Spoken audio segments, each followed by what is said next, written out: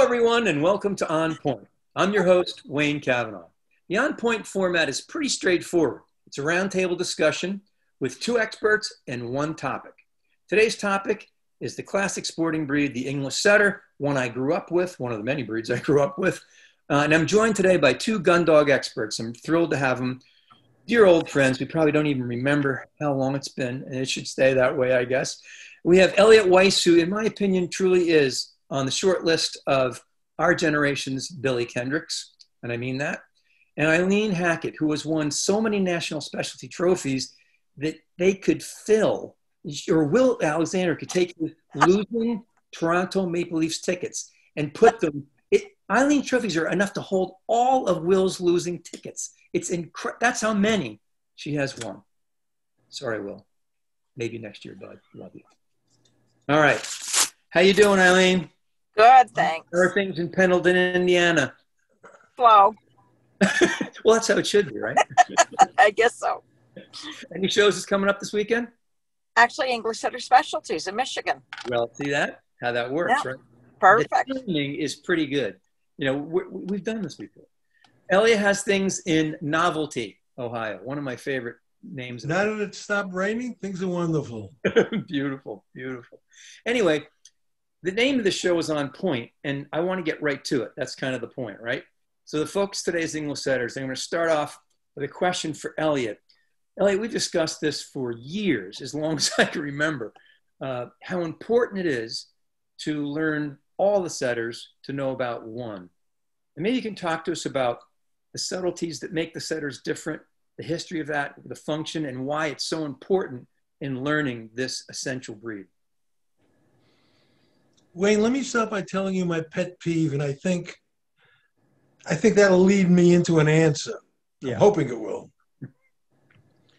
My pet peeve is watching people judge the setters as one variety instead of four distinctly different breeds, which they are. And they're not a variety divided by colors, as let's say cockers are, in American cockers. Years ago,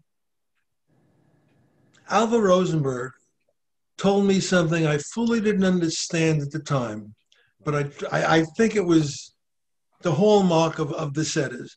He said to understand one, you have to look at the history of all of them. Each one of these dogs was bred as a tool and was bred to do a specific job on a specific type of terrain. I think my sociology teacher would have called it, I'm having a senior moment, would have called it geographical determinism. Exactly.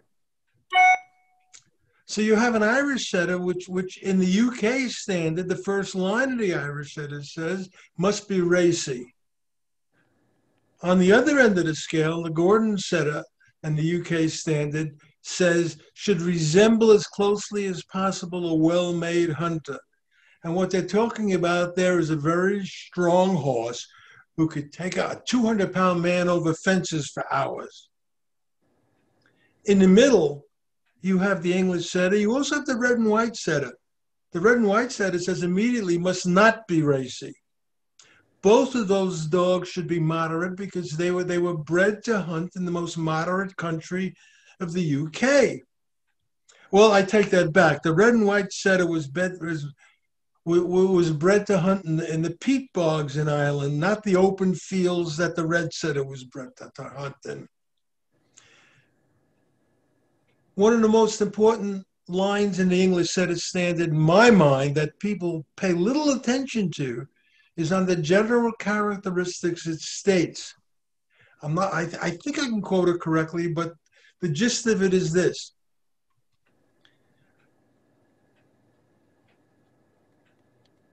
Let me get it straight in my head. The gist of it says, extremes in either direction should be severely penalized. And what the English setter standard means by that is they don't want an Irish setter and they don't want a Gordon setter. They want something in the middle and it must be moderate. I think this is totally overlooked in our country to a great extent. And you have people going, flying around the ring. And as long as it flies around the ring and it's flashy, it wins. Even though you could probably paint it red and show an Irish setter ring at the same time. Yep. Absolutely couldn't agree anymore. Eileen, I think you're probably on board with that, right? Yes, I agree with that. I think the word moderate's used in all three standards in the United States. But I think moderate is a word that you need something to compare it to. Exactly. And that's perfectly said. So you would think, are there any examples you can think, Eileen, of how you would define these? I mean, let's just go with the ones that we see all the time, the Irish and the Gordon and the English setter. They're three different, I think of them as three different dogs in scope, bone, substance, everything, right? Yeah, absolutely. The Irish setter being, Elliott, you had an analogy about this, right? Didn't you talk about race horses or draft horses or something like that? When we redid the judges' education years ago for the English setter, we used bicycles and we used horses. You don't want a racy thoroughbred, and you don't want a draft horse. Right. You want something in the middle, like a Morgan or a quarter horse. Right. So the Irish setter being the thoroughbred, the Gordon setter being the draft horse, and somewhere in the middle for the English setter. Eileen, that's an extremely concept that's rarely followed. Yep, absolutely. They're all looking the same sometimes. Eileen, what do you think? I agree. I think that the English would be the Lakeland, and the Irish would be the wire fox, and the Gordon would be the Welsh Terrier. Yep. I mean, the same sort of thing. And it's really important to understand these differences, because we see it all the time, this crossing over. And I remember being at George Austin's kennel one day, and for Gordon setters, it was Torrance of Ellicott and Legend of Gale. And they looked nothing like the Gordon setters of today. Nothing. English setters, however, when I go back to Rock Falls Colonel, and that's going way back, right? He could win today. They're so different. And Irish setters, Milson O'Boy, he wouldn't even be able to finish today, yet he had his own following in the New York Times. So it's about getting back to the specifics of each breed and what defines them. I really think it's important that we thoroughly understand, anybody going to breed or judge these, that knows how different they really are and why. I mean, if you've ever been to the Irish mountains, and I have with Irish setters, and watched those things, I mean, it's wide open, no trees, and it's rough terrain. And those things can fly, and they run. There was an Irishman who told me they run 100 miles, every time they hunt. Maybe an exaggeration, but you get the point, right? English setters are going to work in a whole different country, different cover. Then Gordon setters are going into the thick bramble and need that substance. And we're just not seeing that consistently, in my mind. Eileen, are you concerned about those things as well? Yes. I think that right now in the show ring, it's just whoever runs fast. It doesn't matter. You should be able to walk a dog and still see its length of stride. I mean, But right now, what's getting rewarded, I think more and more, is the faster you go, the better they like it. Yeah. And to achieve that, where have we cheated in conformation? To achieve that, I think you get less bone, less size, longer bodies, maybe. Mm-hmm. No, we see it in a lot of sporting breeds, right? Longer back. I think so. Shorter longer leg, back. run shorter fast. leg. Yep. Yeah. And when you look at the field trial pictures of English setters, or you watch them, it's just so much fun to do. They're a real moderate shaped dog. They're almost right. But I think the word moderate shouldn't equal mediocre or generic or plain. Right. I mean, I think there still are. The English setter should be an elegant dog and a very attractive animal. Yeah, very much so. Oh, yeah. Wayne, can you hear me? I can't tell on this anymore. Yep. I think the most important thing is to get a picture in your mind. And the most important thing is to look across the ring, see a dozen English setters in front of you, let's say. And the most important thing is going to be proportions, and you're going to know who's in competition the minute you see it. Yep. You walk down the line and you look at the bone and you look at the head, and you know what's moderate, and you know what's in competition at that particular time. I don't think most people get that. And it's unfortunate. Well, you have to see a good one, right? And you have to, this is an English setter story, but Eileen, I think you'll enjoy it too. It had to be 40 years ago. I was sitting in Elliott's kitchen, and there were Chesapeake Bay retrievers in the back, in the yard. And I was struggling with the outline, the basic shape of Chesapeake Bay retrievers for me. I'm sure everyone else thought I had it. I wanted to really get that ingrained. I wanted to know it inside out. And we're discussing it. And I look out the window and I see this bitch he had, a Chesapeake Bay retriever bitch. And I looked and I thought, that's it. Is that it?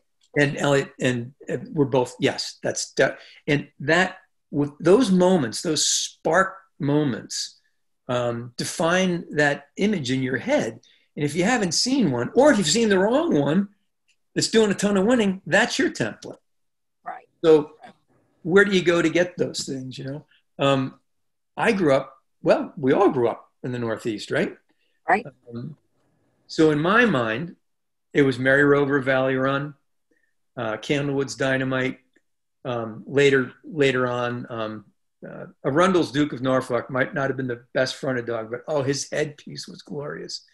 And those dogs, to me, define sort of the make and shape I have in my head. And well, they should. Yeah, and that's, to me, was pure English setter. And if you go back and look at those pictures, look at those heads. We've lost so much there, and it's just changed. When you go back and look at Ludar Blue Bar and the Colonel and so many of those dogs, you see some features that we could really use today, but I'm not sure they'd be appreciated today. What do you think? I think they would. You think? I think they would. Yeah. I think they would. Yeah. By the way, I think, if you see a dog like the Colonel going around, or just standing there in the picture, that should be an aha. Yes. That should be the proportions, the length, the back, the planes on the head. You could see. You don't even have to put your hands on them. You see the matching angles both ways. Right. I think he could win today. I really do. I wonder if all his parts would be appreciated. That headpiece was beautiful. Parallel planes, top and bottom, and just so squared and chiseled in a nice way. Not too wet, not too dry. And that's, Mary Rover had the same sort of head. Those are things that I'll never forget. Eileen, you grew up in the same area we did. And I remember, I think it was 2,000 years ago, you came to the ring with an English setter that didn't look like any of the English setters. And we've talked about this before. You want to talk about it a little bit? Sure. I was in the Northeast and I had a West Coast dog, and it didn't look like any of the rest of them. Right. I came from Irish setters, and the racier ones kind of attracted me. Were more attractive to me than the big heavy-headed. To me, they were heavy-headed. They were probably more correct-headed, but so I went to the West Coast and got a Guys and Dolls dog, because Shalimar Duke was my very favorite English setter ever that I ever saw, and that's what I wanted. So that's where I went and got my foundation. And they had tremendous front ends and beautiful top lines, but they were lacking in head. Absolutely. But when I graduated from college, my mother got me a Pope Hero bitch, which had a beautiful head, not the strongest back. And I think, from that is kind of where I went, trying to improve my head and bone, make them maybe a little less racy, a little more moderate, but retain the top line and the front angles that the Guys and Dolls had.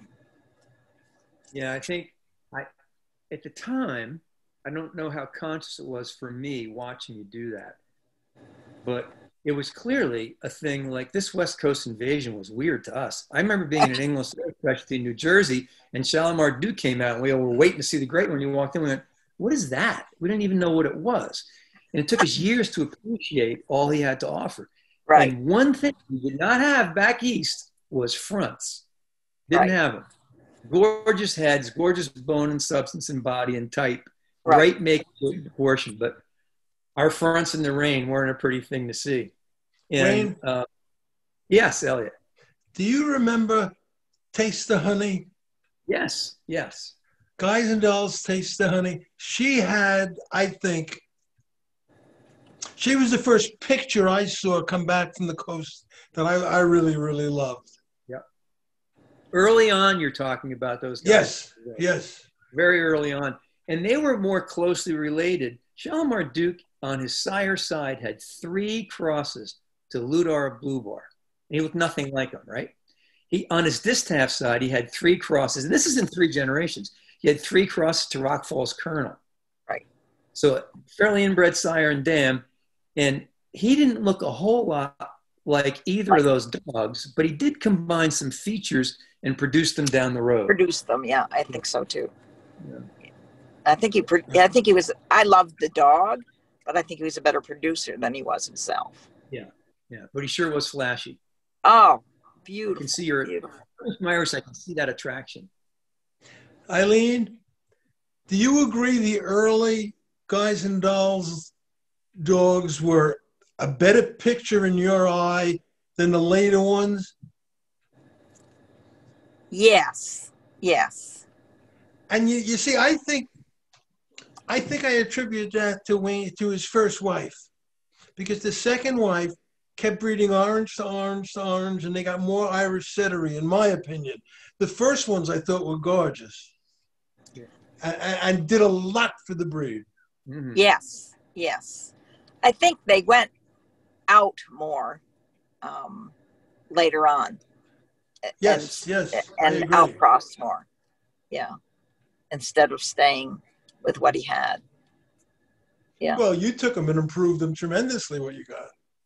Well, I don't know that I improved them, but I think I kept what I loved about them, and changed what I wanted to change about them. I think that the Guys and Dolls bitches, the early years, the bitches, you could have bred them to a dingo and they would have produced an English setter. I think they were so prepotent for English setter that his bitches were just, I thought, remarkable in their production. In every way, you're correct. I agree 100%. And that goes back to... And they were very English. Very English. Very English type, yes. And it makes sense because you're chock full of stone gables. Not stone, well, some stone gables, but back to Colonel, back to Ludar Blue Bar. And Blue Bar, that was a kennel that was so incredibly important in this breed. Oh, absolutely. And then the Silvermine dogs and Vagabond and all those dogs that came out of that generation. And it almost seemed to, when I think of it now, I'm just thinking it sort of unraveled a little bit and then came back together. And I think Eileen did a great job of combining those two. And Elliott had some beautiful dogs that really captured both of the same thing. I mean, the East Coast dogs that we all grew up with, the Clarahoe dogs, who I grew up with and loved and owe so much to, those dogs had a lot of those features that we all liked on the East Coast. And then Elliott's stuff started to bring together, again, strong top lines, beautiful heads, and he got him going too. And I remember, I don't know what year it was, Elliott, but I was doing the English Setter National, and I gave you Winner's Dog or Best of Winners. I think it was Winner's Dog first. I probably just did dogs. And that was a dog that filled my eye. You remember him, Eileen, the blue dog? I do, a blue dog. Blue dog, correct. Shobi, we call it. Shobi, yeah. I think it was called Windswept Reflection. Yeah, but you didn't show them off. You see, Wayne, I like the dogs at that particular time back in the East Coast, but they didn't have enough breed character for me. And now that I said that, I think I better explain that. Yeah. Kay Monahan bred dogs under the prefix of K-Don that I thought were beautiful, beautiful English setters. They had no guts. George Austin and I used to talk and say, if you find a good one, show it 6 times because it's not going to like the show after that. And when I moved out to Idaho, and Debbie and I started breeding dogs together, I said, if we could find a K-Dom bitch, because she asked me what I liked, and I said, I like the look of those K-Dom bitches back east. But I don't like their breed character. They need it hard. And she said, well, everything you're putting up by Haji, the Setteridge, Solid gold. That's it, solid gold. So she told me, well, they have a K-Dom bitch there. And I said, well, what are they going to do with it? And she says, you're going to breed it to Haji. So we called up and combined the two, and that's where we started from. But most of the stuff back east that Kay Monahan had also had a lot of Guys and Dolls in it. And Stone Gables, too. And there's a lot of Clairvaux, too. And then from one of the Kay Monahans, there was lots of Dots, who did a lot of winning. She was a smaller bitch, but she had guts. She could go. Yeah, she did. Lots of Dots was very, very, very pretty, I thought. Yeah, and she had wheels, too. And, there's that, I remember hearing these discussions from my dad and folks of that era saying, hey, the English setters are gentlemanly. We don't want them flying around the ring. And I thought, yeah, you do. Just a little bit, you do. Not like an Irish setter, not at all.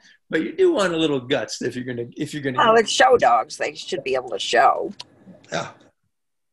Show dogs. Emphasis on the dogs for me, right? But still, they've got to be able to get. Well, I've got to take my hat off to Eileen on that because I think she had the right combination together to do that. Yeah. Eileen, your dogs show like English setters. I think they do. But I did sort of the same thing. I took the Stargazer bitch of the Skulls and leased her and bred her to my dog, who I think was a good dog, but maybe not the typiest English setter, my Ross dog. And I think that Maisie, the bitch, was a beautiful type bitch, but not as strong a mover.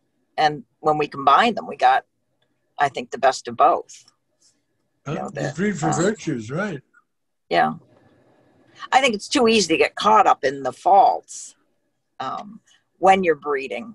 I think you've got to look at the overall picture. I think it's too easy to get caught up in the faults when you're judging also. And too many people do it. Oh, I agree. Let's face it, the best dog in the ring may not have the best hindquarter in the ring. Right, right. And I think our standard's pretty clear about that, but no one fault should be taken greater than the whole, which I think is kind of an important thing to keep in mind for judges, which doesn't always happen. I mean, I don't like high tails, but it's just one piece of the whole. I don't like a light eye, but it's one piece of the puzzle. Correct. Well said. Remember my dear late friend Jim Edwards, who was such a construction guy, being a biologist and a zoologist, he approached dogs, we used to say, from the inside out and me from the outside in. And I had a dog with not a great tail at one point, and he said, and I'm a tail guy. Heads and tails are very important in every breed to me, very important. And he said, if you have to go that far back to find the first fall Cavanaugh, just give it up. Like that. I like that. Now, what dogs do you think from the past, Eileen, do you have as a model when you're putting your pieces together? Or dogs? And maybe some you didn't even own or had nothing to do with. Oh, I think there are all kinds of English setters. I think English setters are in good shape right now. I think you can go any place in the country and find a good one. I think that people are more conscious now of type. And I think that everybody's trying maybe a little bit different. I think sometimes they get caught up on health issues, which I think are important, but shouldn't be the driving force in a breeding. If you know what you're doing. If you know what you're doing, yes. Yes. I mean, I think that hip dysplasia was a big problem in our breed for a long time, and it's less of a problem now. But if I had a dog whose hips didn't clear and I liked everything else about him, I would use it. I mean, judiciously, I'd use it with a dog that had good hips, but I think people get caught up in the little things rather than the overall picture. And I think that today, few people can recite pedigrees or have an idea of what's behind what they have. Maybe that's because we're not sitting down writing out the pedigrees anymore. We can just press a button and it all comes up. And the percentages of who in the zoo is listed as well. So you don't have to really study your pedigrees as much. I had someone come to me that wanted to breed to one of my stud dogs, and I asked who her bitch was out of, and she said, oh, Jack and Jill. And I said, well, who are Jack and Jill, sire and dam? And she couldn't tell me. I mean, and I said, well, unless you know intimately at least 3 generations, I don't think you should be breeding. And I don't mean that in a negative way. I just think that a lot of people don't do their research. When the little girl that works for me wanted to breed her bitch, I made her sit down and write out pedigrees on 3x5 cards, put them on the kitchen table in the pedigree fashion, and go and research each of the dogs in the pedigree. Well, how do I do that? Well, call the people, email the people who owned them or handled them and ask them what the dogs were like so that you have an idea of what's behind your animal, so then you can go forward when you breed her. And I think that doesn't happen a lot. I think people see either the popular stud dog of the day or the popular winner of the day, and that's who they want to breed to. And that's not always the smartest way to go about it. But that's just me. No, I think you're right on target. Right on the money. I never thought of it, Eileen, but we did have to handwrite our pedigrees. Right. And right. That did connect us more to the names and the memories. That's an excellent. Well, and I think that our English setter annuals used to have way more stud dog and brood bitch advertising. And now it's more who won what specialty or who won what best in show. And not to make that less important. I think that's it. Obviously, you're proud of it. You're bragging about it. But the pedigrees and who's behind those animals should be something that you're equally proud of. Absolutely. Elliott, what do you think about how we're going today with, well, first of all, I want to say that, and I think we'd all agree, there are a lot of good English setter breeders right now. And oh, absolutely. It sounds like we're saying Eileen's the only one who's figured out this magic potion. We really do have, and I agree with you, Eileen, especially right now, there'd be periods of time where you couldn't find a good one. And now we have a pretty good spread. And also, the differences between the East Coast and West Coast are gone. I think we blended, and there was a Midwest too. Hidden Lanes benchmark. Yes, right. Right. By the way, they didn't look anything like either of the coast dogs, right? And I think we blended that pretty well together. Maybe that's because airplanes and seamen and travel, I don't know. And Wayne, I don't think you should forget Canada. Yes. Canada has excellent English setter breeders. Oh, yeah. Yes. Absolutely. Absolutely. Yeah. Well, I think Australia's got some good English setter breeders. I mean, I think absolutely too. I think worldwide our breed is in good shape, especially as compared to, dare I say, the other setter breeds. What interests me, Eileen, I don't know if you would agree with me, but over the last 20 years, the Europeans are liking the American style. Yes, the first time. I think so for the first time. Yes. Years ago, you sent an American dog there, they'd look at it like it was a different breed. Right. I think they're appreciating it more now. Yeah, definitely. There's one exception to that, and it was an extraordinary exception. I couldn't agree anymore. But back in the 70s, Sally Howe had a Clariho bitch named, I'm going to forget her name now. But she was small. beautiful bitch, maybe the best one she ever bred. And Bill and Hilda Parkinson were over visiting Ralph Del Deo, pointer friends. The Parkinsons were giants in the pointer world, Davian pointers in England, and in every club and very high profile people. They bought this little bitch back to England. We thought, she doesn't look like anything over, and they tore it up. Was it because of how it was brought over in that cool show? I don't know.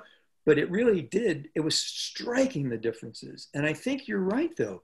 They are getting a look back now at what's here. And that's pretty exciting, I think. And in a testament to the great number of breeders we have here, and like Elliott said, in Canada. Yes. Oh, definitely. Definitely. Anything right now you're seeing that interests you, Elliott? Not naming dogs, but as far as what we're seeing in conformation in English setters opposed to the other setters, is it pleasing to you? Are you finding those dogs when you judge these days, or more of them? I find a big dichotomy. Yeah. I go down a line, I look across the ring, go down a line, I'll say, wait a minute, I could paint this one red and show it in an Irish setter ring, and I really object to that. Yeah. On the other hand, there are a lot of moderate dogs in there that deserve to be there and deserve to win, and sometimes they do. Yeah, there's an Irish setter right now that just puzzles me. I think it's a great dog. Will thinks it's a great. I saw this dog. I called Will, and he said, "Oh no, we're the only two that love it. You can't really win much because he's kind of moderate, but he's a good one." And that does happen in these setter breeds, right? As far as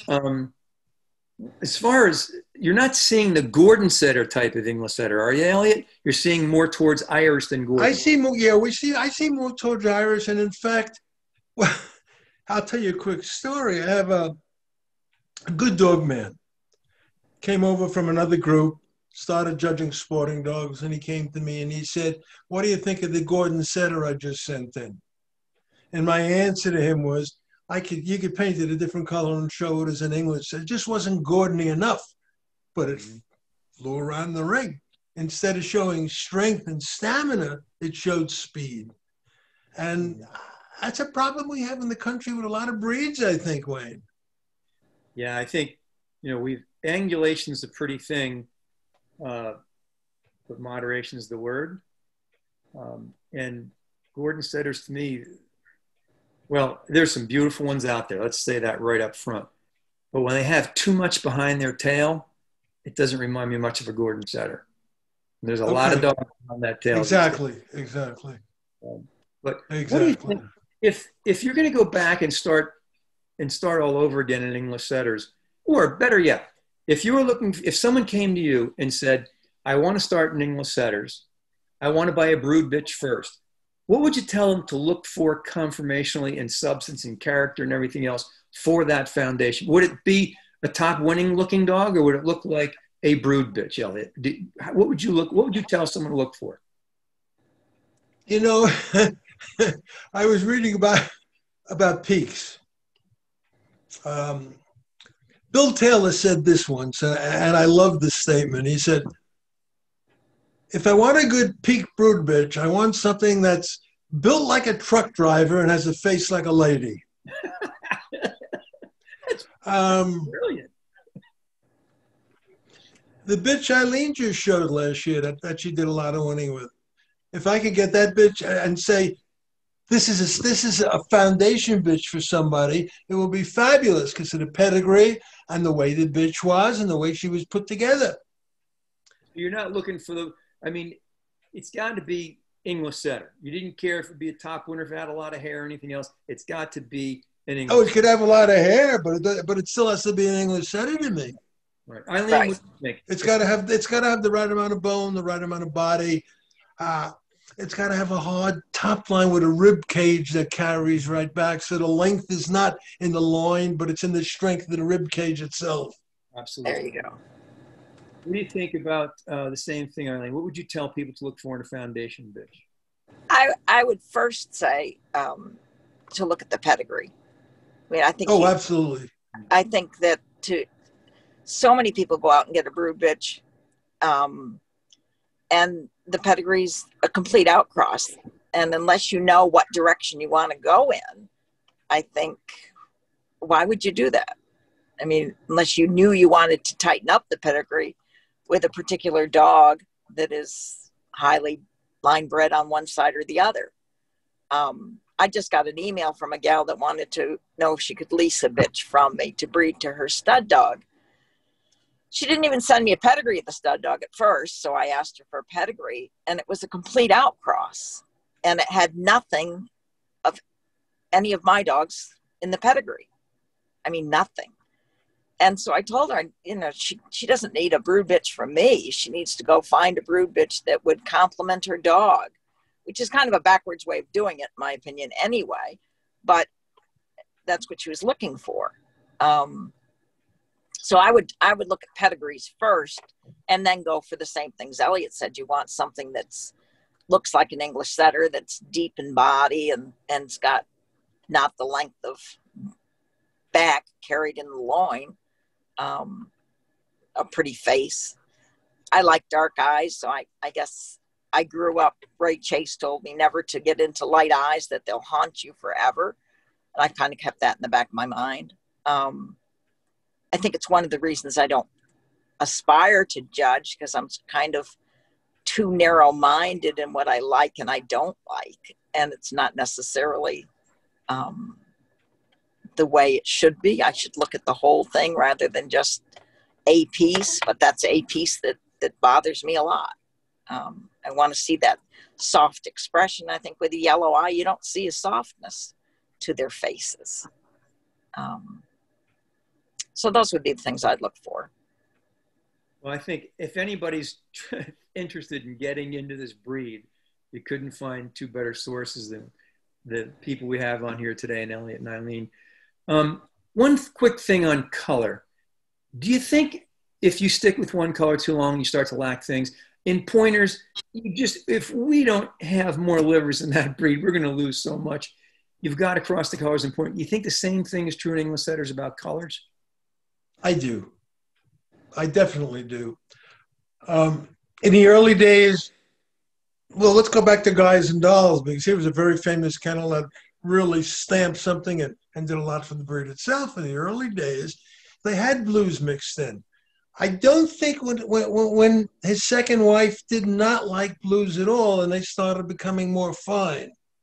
I think you have to mix the two. I think if you breed blue to blue to blue, you're going to wind up heading toward a Gordony type dog with heavy bones, heavy head. And I think if you breed orange to orange to orange to orange, and you're not careful, you're going to get racy in it. I'm not saying you have to breed a blue to an orange, but you could find a stud dog, let's say an orange stud dog that's beautiful and may have had a blue mother. Correct. Yes. Yes. You know, I'd mix them up that way. But I think if you go one color and one color and one color, well, Wayne, you and I have talked about it, ages and pointers, the same thing is going to happen. You're going to go too far in one direction and less in another. I agree. And I love a pretty try too. You know, we don't see as many as we used to. Certainly back east, we used to see quite a few. Well, anything else? I could go on all day with you two, and we probably will someday when we get together in a real room. But I've enjoyed this so much. I've learned. I hope we all have. Any final thoughts, Elliott, on the breed today, and what? Yeah. Well, I'm gonna list the three things I think are the most important. First of all, it's overall proportions. Secondly, one thing that I think is not looked at enough is called breed character. For instance, you can have an absolutely breathtakingly beautiful English setter, but if it goes around in a ring with its tail between its legs, it shouldn't get an award. Right. It should be comfortable. It's a breed. Well, Eileen and I both started more in Irish setters. She had a gorgeous bitch I loved at the time, years ago. I'm not going to say how many years ago because we go back a lot of years together. But the tail has to be wagging. They have to be bright-eyed. They have to look at you and saying, what do you want next? They have to be very biddable. And thirdly, I'll go for mechanics. I'll forgive a dog if it doesn't come and go 100%, if it has other qualities. Exactly. I remember specifically when we mentioned the dog's name, Elliott gave it a giant award. And someone said to me, well, I don't understand. It wasn't so clever behind. And I said, so what? I mean, she had so much breed type and character. Oh, I know who you're talking about. She's beautiful, yeah. Sensational. And yeah, I would want to improve a hindquarter, but so what? We can get other virtues. Yeah. Right. Exactly. No fault judging. Eileen, how about your final thoughts on what's going on in English setters and what you like? Well, I think that Elliott's right. The proportions should be considered, but unfortunately, our standard doesn't outline what proportions, height to length. The Gordon setter standard says it should be square. Our standard doesn't address height to length. So I think sometimes that's a little bit difficult for judges to assess, but the parts that are there should all work in harmony. And that would be something I would want people to keep in mind. And it should look like an English setter, not an Irish or a Gordon. Great. This has been wonderful, guys. If the world saw our technical foibles in the beginning of this, it would be a great YouTube video. But I think it was well worth it. I can't thank you both enough. You know, I have great admiration for both of you. And it's just been wonderful to be here. I almost feel like you are in your living room. Have a great day. Thanks again. Okay. I appreciate this very much. Thank you, Elliott. Thank you, Eileen. Thanks, Wayne. Thanks, Wayne. Take care. Bye. Bye now. How do we get out of here?